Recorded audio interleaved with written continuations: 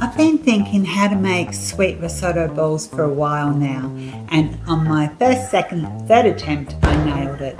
They're delicious, they're crunchy on the outside and soft and creamy on the inside, and if you use gluten-free breadcrumbs then they're entirely gluten-free.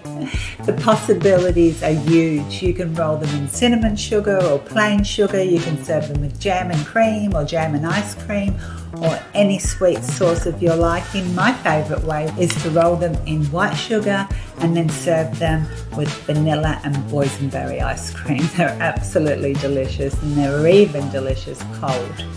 And you know, sometimes you gotta have balls. My name's Lee, welcome to this video. You'll need 1 scant cup of arborio rice. Wash it well until the water runs clear and then place it in a heavy baked pan. Add 4 cups of milk and a good pinch of salt. And over a medium-low heat, bring it very slowly to the boil, stirring often so the rice doesn't catch on the bottom of the pan. Once it has come to the boil, reduce the heat to low to maintain a steady but gentle simmer and continue to cook the rice slowly. This should take a good 30 minutes, start to finish. It's important to cook the rice really slowly until it's super thick and creamy and the liquid has been absorbed. You'll need to stir it often, especially towards the end of the cook time. And after all the liquid has been fully absorbed, the rice should be soft and fully cooked. If you find the rice is still not soft, add a little more milk and cook longer. But I haven't found this necessary using the above measurements.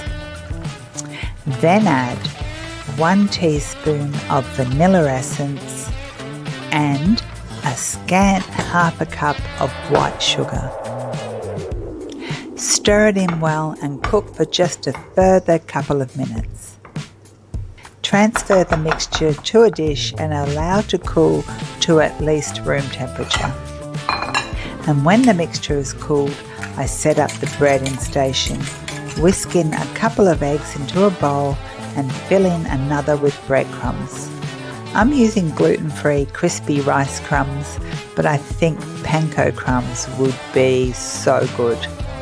You can make the risotto balls any size you like.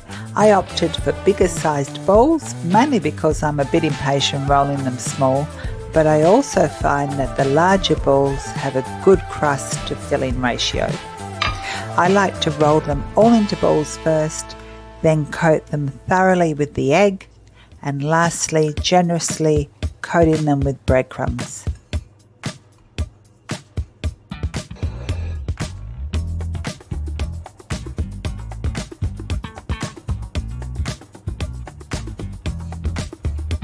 Any leftover breadcrumbs I just sprinkle over the top.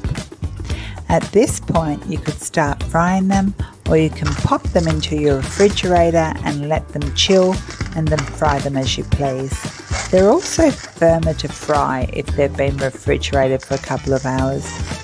I had some last 4 days in the fridge before frying the final few. When you're ready, heat a neutral flavoured oil like sunflower or vegetable oil in a small saucepan, at least a good inch, or alternatively you could use a deep fryer. And over a medium heat, bring the oil to temperature. I like to test it by just dropping a breadcrumb into the oil. If it sizzles, then it's ready. Working in batches, fry the balls over a medium-lowish heat, maintaining the sizzle until they are golden brown on the outside, and gently pushing them and turning them over from time to time. This takes me about 10 minutes per batch. Have ready a bowl of sugar and then transfer them directly from the oil into the sugar and coat generously. I tried them with cinnamon sugar and they were yum, but my favourite is just plain sugar. Next time I'm going to put a dob of jam in the middle when I'm rolling them. They are super delicious with a sweet jam sauce or custard, cream or ice cream. But my favourite is with boysenberry and vanilla ice cream. I love these so much and they're such a treat. Thank you so much for watching. I hope you enjoy this recipe as much as I do. Hopefully I'll see you again soon.